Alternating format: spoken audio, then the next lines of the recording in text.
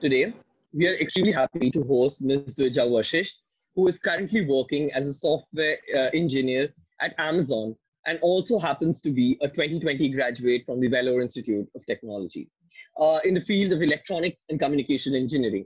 She has won various accolades during her time in VIT, including Economic Times Campus Stars 2019-20. We are really looking forward to knowing more of her journey. Thank you so much for having me. Absolutely. So without wasting any more time, I'll just directly go into the questions that have been bundled up. So, Durja, when you first joined engineering in VIT, what do you think were some of the problems that you faced, and what motivated you to take up graphic designing along with pursuing ECE? So when I first joined VIT, in a big engineering college, I think the first thing, or a culture shock that I think most of us get in a situation like this is, hey, this is an incredibly big college, and I was in electronics, so there were close to maybe 800-ish kids in electronics as well. And my first thought was that every other fresher that I met from all these different parts of the country seemed to have all these things going on. They all seem to have their life together, and they all seem to have this very set idea of how they wanted their life to go. And when I first joined, I felt, be honestly a little bit lost with things like that. And I decided, hey, my first question that stuck in my mind was, what am I going to do to make myself stand out from all these other kids who are doing the same degree, or who are doing a little bit of a different degree but from the same college. So I think that's why I started to pursue these random other scholastic activities, because I just wanted to learn something that was new, because I was like, I'm at college, I'm learning, I'm doing all my courses that I'm supposed to do, but other than that, how can I make the best of the situation? And VIT has all these opportunities that honestly, even if I spent 8 years there, I don't think I would have been able to do all of them. And I was like, I have to make the best of all of these situations. I have to make the best of all these opportunities, these clubs, these events. So that's pretty much what I did. And when I joined IEEE, I met a lot of, that was not the club that I joined, where I met so many seniors which were so talented in all these different fields. And graphic designing was something that I was always interested in, because I thought I was always a little bit creative, and I had all these ideas of how I wanted to create things, but I didn't know the necessary technical tools behind them. So I had seniors teach me in IEEE, graphic design, and I loved that experience. And for me, it was a full circle experience of sorts as well, because I think in the future, by the time I was in third, fourth year, I got to teach, the other juniors of IEEE, as well as juniors in the college as well, graphic design. So that was pretty, an amazing experience to start off as someone who didn't know anything, learn, and then get to teach other people as well. Right. And talking about that, the very first thing, the competition that exists, how do you think, how important do you think are grades, and how necessary to focus on these aspects like studying at the very beginning? So I think grades are definitely important. In the beginning, I think everyone focuses on grades because, they come to college, they have this Josh in them, or they're like, oh, I have to do all these things. I have to do well in all my classes. I'm sit on the front desk, etc., etc. But I feel like for a lot of us, it tends to die down by the time we're in third, fourth-ish year, because we've just done it for so long. But I think grades are definitely very important. I think a lot of us tend to just avoid them or ignore them because there's so many other things we could be doing which are so much more fun. And a lot of the times when you look at grades and then you think about how important are they really, because no matter what you do in college, no matter what you want to do outside, maybe you want to do higher studies, it could be in a STEM field, or you might want to do something completely different, or you might want to do a job. Whatever you end up doing, an interviewer, an employer, or a college admissions board, whoever it is that's looking at your application, grades are important because they show that how committed you can be long term to a situation, how committed you can be to, for the 4 years of college, every semester, you have consistently gotten good grades, you haven't slacked off, you've worked hard, consistently, apart from doing these other things. So grades are just one of the best showcases that you have, that, hey, I've been consistent and I'm determined and focused for a long stretch of time. I'm not just a person who studies for a week or attends a hackathon and wins medals, because everyone does that. I think grades are a very good, leveler for a lot of these things. But also they're not the most important thing or the only important thing when it comes to your college life, because at the end of the day, a lot of companies or a lot of colleges look at grades as, yes, it's important. And for them, a lot of the times it's just a benchmark. It's just a cutoff point where they're we're only going to shortlist candidates which have a 8.5 and above or a 9 and above. And after that, when you actually reach the interview stage, or when you finally reach the last round, you have to show them or impress all these people from things apart from just your grades. So grades are important, yes, but at the end of the day, when you're, in an interview and you're maybe competing next to a guy who has a 9.9 CGPA and you have an 8.2 or something, the only thing which is going to matter is what you say in the interview and how much you know. But the grades are going to get you up until that point. There are a lot of clubs and chapters here in VIT. Do you think clubs and chapters play a role in strengthening your work ethic and, shaping you as an individual at the end of the day? So I think personally, I owe all of my, little success or little opportunities that I've had in life. I think I owe all of it just to all the clubs and chapters that I joined, even the ones that I was a part of for like maybe a semester or maybe like 2 semesters, because that's something that you can't get in a traditional college setting.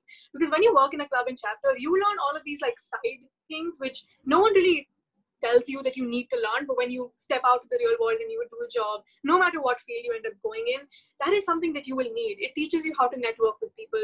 It teaches you strong work ethics. Like no matter what happens, how do you deliver on time? How do you make sure that even if you don't know how to do a certain task, how do you make sure that it gets done on time so you can deliver it, so you can like tell your seniors or your higher ups that, hey, I did this on time and I delivered.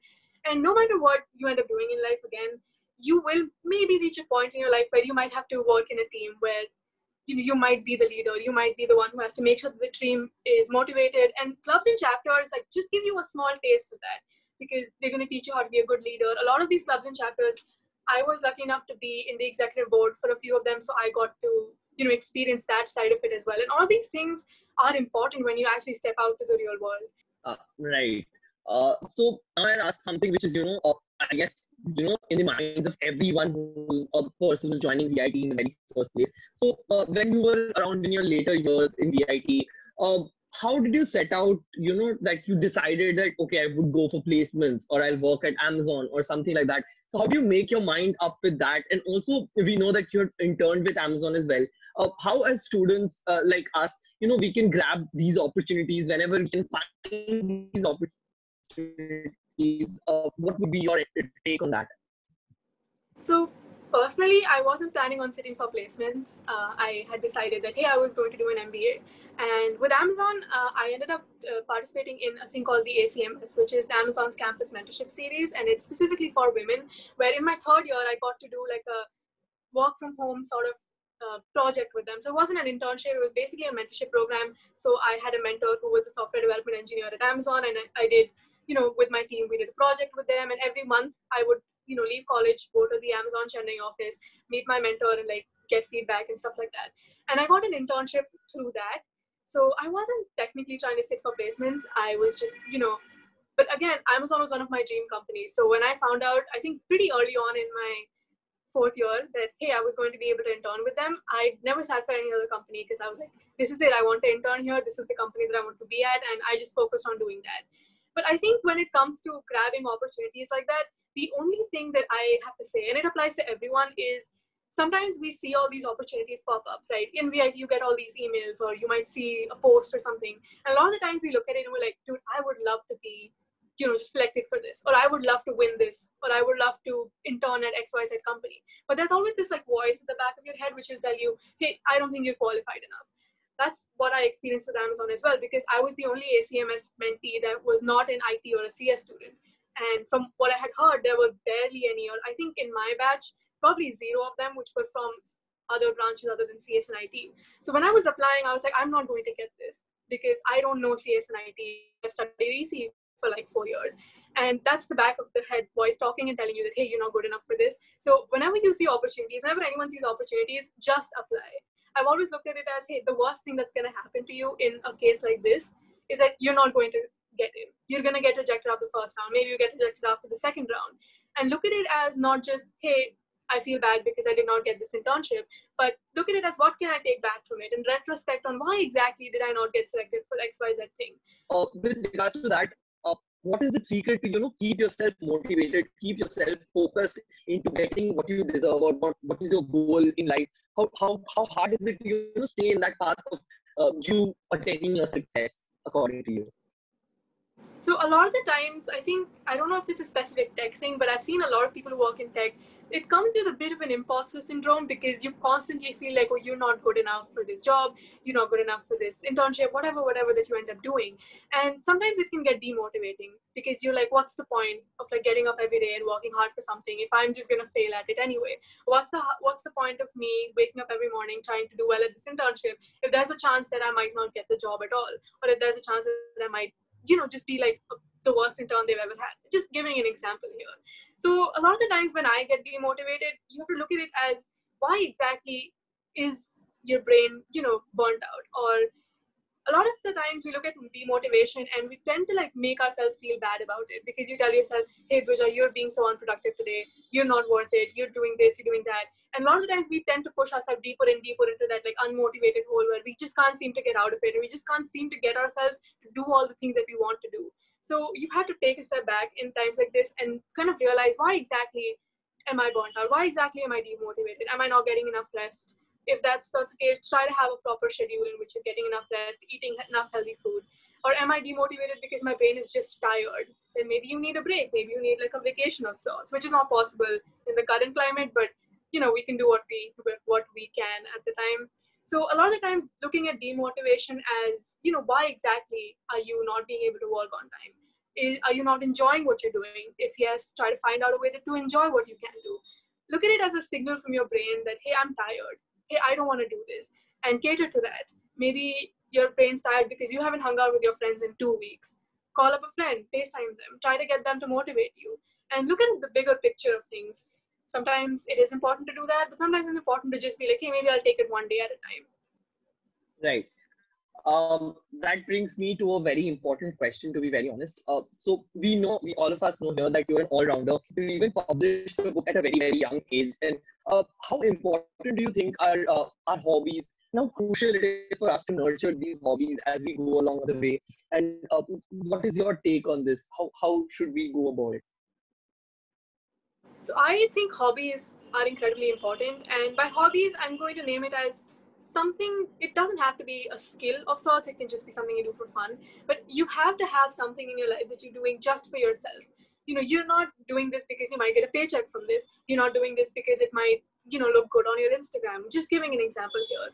It's important for us to just like replenish our brains and just like have something creative that we do. And for me, if it's writing a book or reading a book, or like I have a podcast as well. So those are things that I've done completely for myself. I don't have to answer to anyone when I do things like that. And it's really important, I think, in this day and age where we're all in this rat race where we constantly feel the need to be productive. We feel unproductive if, let's say, we rest for an hour. Sometimes I'll just sit and watch, Netflix for a couple hours, and I'll end up feeling bad about myself because, hey, I just spent 2 hours on Netflix. I wasn't doing productive. I could have done something better with these 2 hours. And I think everyone feels that way every once in a while. But I think it's important to remind yourself that you need to take time off and do something just to replenish your brain, just to refresh yourself. And it's actually going to help you do better at your job or your college or whatever you are doing, on a more full-time basis. So I think it's definitely important to have hobbies and also try not to monetize everything. Another thing that I've seen going around a lot is when someone feels like they're really good at something, they'll instantly try to monetize it. They'll start an Instagram page, they'll start a website, they'll try to sell it, which I think is great that people hustle all the time and start new businesses. But at the same time, you have to realize and find the balance between, am I doing this because I enjoy this, or am I doing this because I might in the future end up making this into a career, or I might in the future make something big with this. So for me, I've looked at my hobbies that I have, like podcasting, writing, and I've tried to be very strict with myself in the terms of I'm never going to look at it as, something that like shows how productive I am. This is for me. I don't care if people watch it. I don't care if people interact with it. I'm doing it for myself. And it's always helped me because I can work better in whatever other fields I'm doing. My job for now, if I just take time out and do things just for myself. So I think it's important to do that. Your brain needs to not be a machine all the time. With that, we come to the very end with the very last question that we have in mind for you. So when you like how important it is, like this is the age-old question that people ask, that how important is it for you to focus on your co-scholastic areas to end up in companies like Amazon and other such dream companies? If you could tell us that. So I've always been the kind of person who focused a lot more on the scholastic side of things. If you're looking at it from like a employer or a college admission board standpoint of things, I've always looked at it as, hey, they see hundreds of resumes in a day. They're interviewing 20 other people in an hour. What makes you stand out? And a lot of the times I've seen other people's resumes as well, is that they will have all these amazing projects that they've done. For example, let's say you're someone who is adept at machine learning. You have these 2 amazing machine learning projects in your resume. They are incredible. They're better than any other machine learning project that other candidates might have on their resume. But most people or most interviewers probably will give your resume 10 seconds or 5 seconds max. And that is not enough time for you to convey to them, hey, this is my project. This is why it's better than the other 10 projects that other people have written. This is why I'm better than everyone else when it comes to just my skill of machine learning.